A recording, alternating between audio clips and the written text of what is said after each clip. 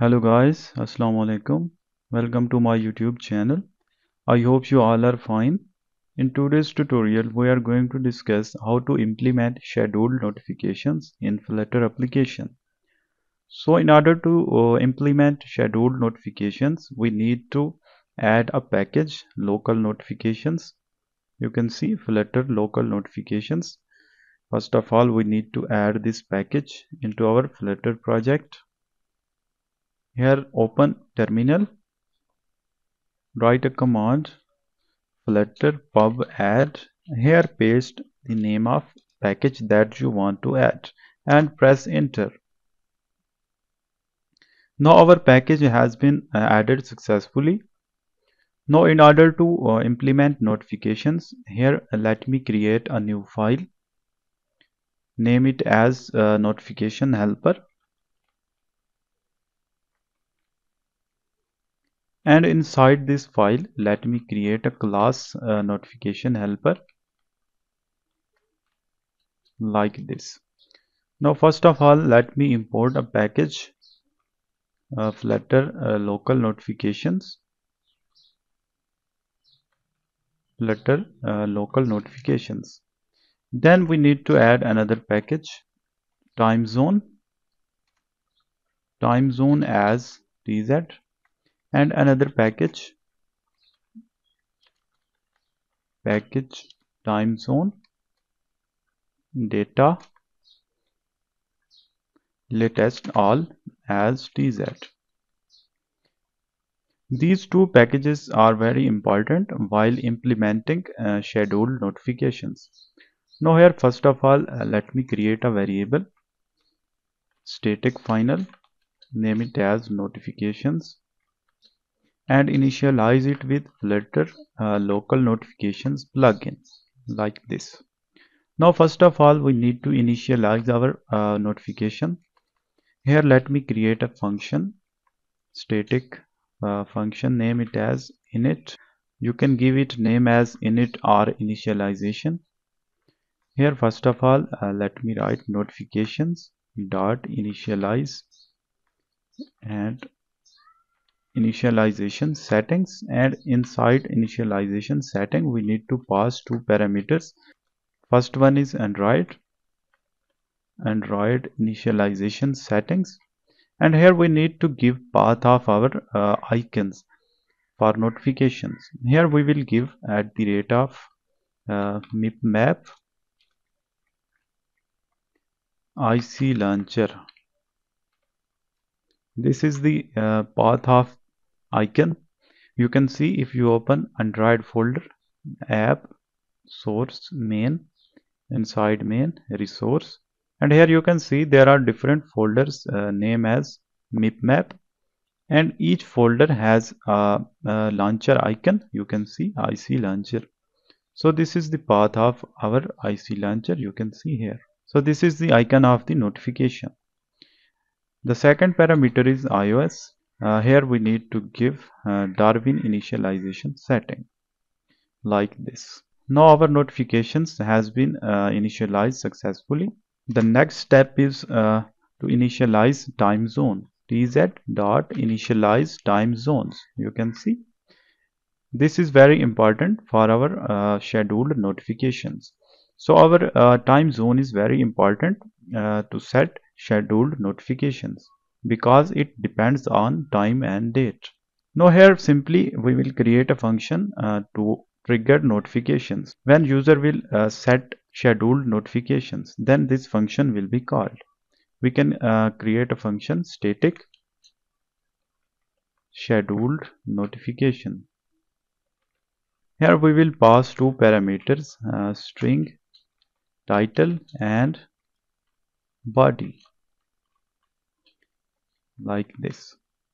Now here simply we will call notifications dot zone schedule. There is a function zone schedule like this. Here inside this function we need to pass different parameters. If you hover it, you can see first of all we need to give a ID integer, then title, then body, and then schedule date time. First of all, let me give ID, for example, ID 0. Title is, you can see given title, body. We are using title and body from parameters. The next parameter, let me see. Next parameter is tz date time. Here we need to give tz date time, tz date time dot now. Here we will set local tz dot local because we want current date time of our device. Then here we will add duration. For example, duration 10 seconds. When user will set the notifications, it will trigger after 10 seconds. For now, we are just in testing purpose, we will set 10 seconds. Let me see next parameter. Next parameter is notification details. Now we don't have notification detail. First of all, let me create notification detail. Notification details. You can see here notification details. So inside notification details, we need to pass two parameters for now for Android and iOS. Here let me create notification details for Android details, Android notifications details, and here we need to give channel ID and channel name. Let me give channel ID, for example, important notifications like this, and channel name you can give any name, for example, my channel, like this. You can also pass other parameters. If you hover it, you can see there are different parameters. We can set importance and priority. Let me set importance max, importance dot max, and priority we can set high priority because this is scheduled notifications. This application is like an alarm application, so the importance and priority should be high and max. So this is the details of Android notifications. Here we can pass Android details, Android and Android details like this. Same like this. Now we will create details for iOS. For iOS, here we will create Darwin notification details. So for now we don't need to pass any parameter like this. Simply here set iOS details. Now our notification detail is ready. We can pass here notification details. Now let us see next parameter. The next parameter is UI local notification date interpretation. Let me check it. UI. We can set here absolute time. We want to trigger notification on fixed time. The next one is Android schedule mode. Exact allow while idle. It will trigger the notifications even if our device is in idle state. This is for this line is for Android and this is for iOS. So the notification will be triggered even if our device is in idle state. So this is async function. Here we need to give await keyword, and here async like this. So our notification part is ready here. Here first of all we need to give here widgets Flutter binding ensure initialize. This line is very important. So after this line we will initialize our notifications helper dot init. So before initializing notifications, we make sure that our Flutter framework has been initialized. So this is the line in order to ensure that Flutter framework has been initialized successfully. So this line is for initializing our notifications. Now we can call our notifications in our application. But before this, we need to add some permissions. Let me show you. This is documentation for our scheduled notifications. First of all, we need to add receive boot complete permission in our manifest file for Android.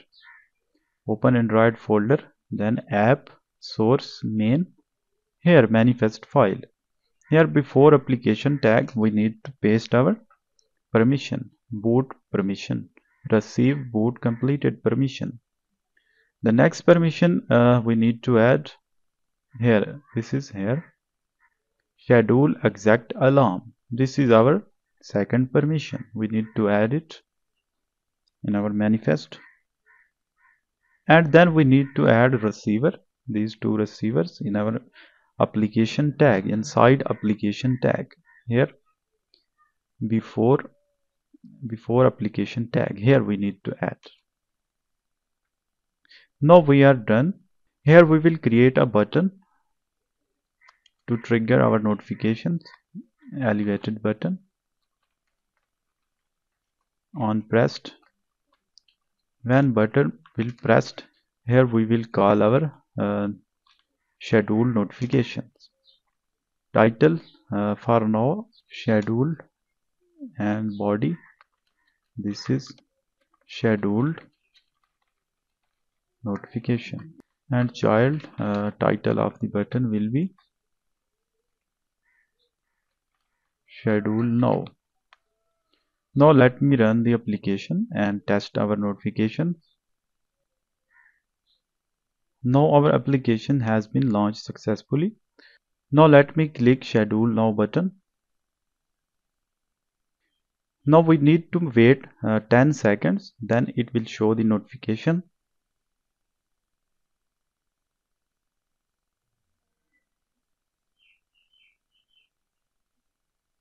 Here you can see we received notification. Its title and body. Now let me test it again.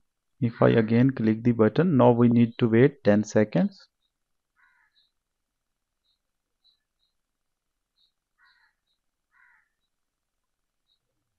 You can see again we received notifications after 10 seconds. So this is the way we can implement scheduled notifications in Flutter application. We will receive this notification even if our application is closed. Let me schedule notification. Now let me close the application. You can see our application has been closed. Now we will receive notification. You can see here, this is showing notification. So this is the way we can implement scheduled notifications in Flutter. If you have any question in your mind, you can ask in comment box or you can contact me directly on WhatsApp. Okay, good luck.